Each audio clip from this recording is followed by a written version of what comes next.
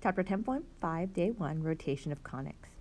We're going to rotate the coordinate axes to eliminate the xy term in equations of conics. So that's what we're going to focus on here, the first one. In the preceding section, we classified conics whose rotations were written in the general form ax squared plus cy squared plus dx plus ey plus f equals 0. The graph of such conics have axes that are parallel to one of the coordinate axes. Conics whose axes are rotated, so they are not parallel to either the x-axis or y-axis, have general equations that contain an xy term. So this is an equation in an xy plane.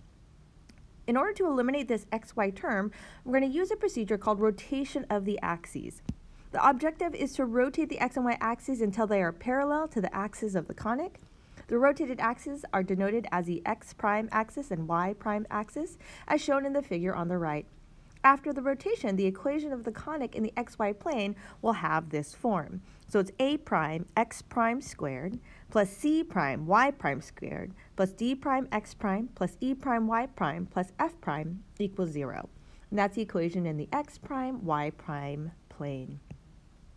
This equation has no x prime y prime term, so notice that it disappears. This here, that is no longer there. So you can obtain a standard form by completing the square. The theorem below identifies how much to rotate the axes to eliminate the xy term, and also the equations for determining the new coefficients of a prime, c prime, d prime, e prime, and f prime. So here's how we rotate the axes to eliminate an xy term. The general second degree equation we noted above, ax squared plus bxy plus cy squared plus dx plus ey plus f equals 0. Where b is not 0, it can be rewritten as a prime x prime squared plus c prime y prime squared plus d prime x prime plus e prime times y prime plus f prime equals 0.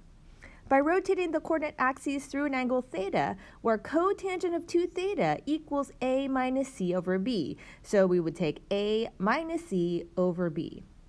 The coefficients of the new equation are obtained by making the substitutions. So we're going to solve for x, and to do that we plug in x equals x prime cosine theta, so whatever theta we get after plugging this in, minus y prime sine of theta. Then to get the y value, it's y equals x prime sine of theta plus y prime cosine of theta. So with x, it's going to be the cosine first, and then it's negative. With the y, we use the sine first, and then we're going to have positive.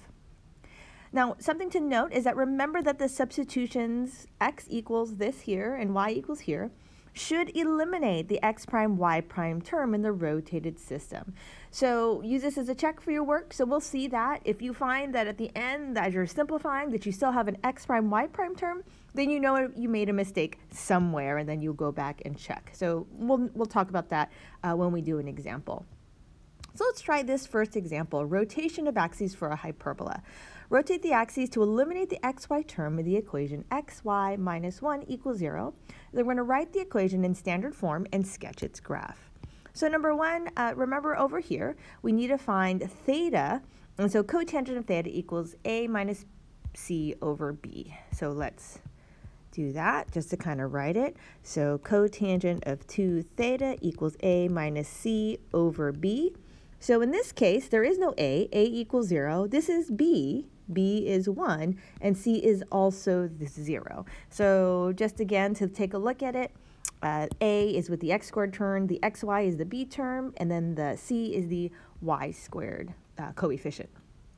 So therefore, looking at this, we know we have 0 minus 0 over 1. So we have cotangent of theta equals 0. Cotangent of 2 theta equals 0. Sorry, the cotangent of 2 theta equals 0. So when is that true? When is cotangent of theta equals 0 over 1? Well, that is going to be here because that's the x over the y. So x is 0, y is positive 1. So therefore, that is at pi over 2. So now we have 2 theta equals pi over 2. Then to solve for theta, you're going to divide by 2 or multiply by half, however you want to look at that. And so theta equals pi over 4. So this here, this pi over 4 tells us how much we are rotating the axes to eliminate the xy term. So that is what we found, that theta. And so what's going to happen is we're going to rotate that x value here, the x-axis, pi over 4, this way, and then our y-axis will also rotate, just to kind of understand what we're doing here. So that's the x prime, and this is now the y prime. So now we're going to use the equation over here for our x value and our y value. So let's do that. So for the x value, again, that's x prime cosine theta minus y prime sine of theta. So we're going to plug in the theta pi over 4. So this is x prime cosine of pi over 4 minus y prime sine of pi over 4. Then pi over 4, we know is, we're going to leave it as 1 over root 2 just to make it a little simplified. We remember that as root 2 over 2, but for now we're going to leave it as the 1 over root 2. Then we have minus y prime of the same thing, 1 over root 2. And then if we simplify this, so this ends up being x prime minus y prime over square root of 2. That is our x value there. Now let's do y, so the same substitution. So it's x prime sine of theta plus y prime of cosine of theta. So let's plug it all in. X prime sine of theta is pi over 4, so I'll just go ahead and plug it in for now, just to kind of get us used to writing it. And then let's do the substitution. Pi over 4 we know is 1 over root 2, and then y prime of cosine of pi over 4 is also 1 over root 2. So our y simplifies to x prime plus y prime over square root of 2. So now we have our x and our y, and so we want to substitute that into the original equation. So substitute in original equation. So we're going to substitute it into our x times y minus 1 equals 0. So x is x prime minus y prime over root 2 times the y value here, which is x prime plus y prime over square root of 2. And then the rest of the equation is minus 1 equals 0. So again, I just plugged in the x here and the y here, and that's multiplying. And then now we need to simplify. You'll see what happens. So this is really a conjugate here, x prime. This is our a plus b, the a plus b times a minus b format, right? So really we're looking at a squared minus b squared for the numerator. So we have x prime squared and then minus y prime squared. And then we multiply the denominator. Root 2 times root 2 is just going to be a root 2 squared. And then we still have our minus 1 equals 0.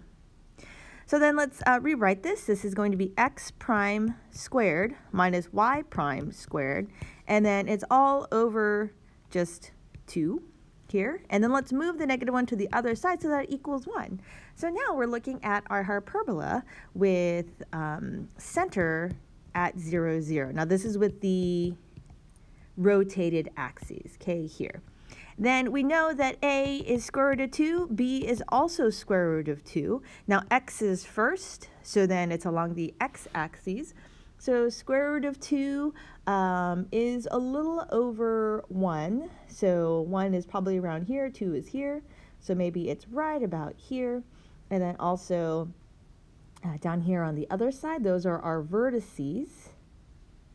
And then so here approximately is where our hyperbola is. So in that x prime, y prime system, our vertices on the rotated axes is at plus or minus square root of 2, 0, right? So along the x-axis, root 2, and then it didn't go up any. So it's kind of different to look at, but this is now our x-axis and this is now our y-axis, so it's rotated along there. So I want you to go ahead and try this example on your own. Rotate the axis to eliminate the xy term in the equation xy plus 6 equals 0. Then write the equation in standard form and then sketch its graph.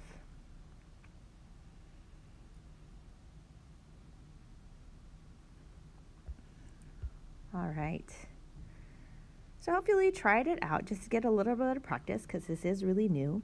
You found that it's the same theta of pi over 4. You plug it in, you get the same x and y term.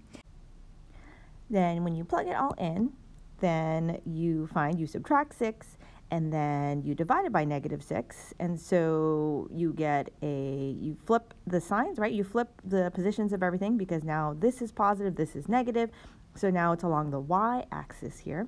So our vertices are now at 0 plus or minus square root of 12, and so I hope this helps you out.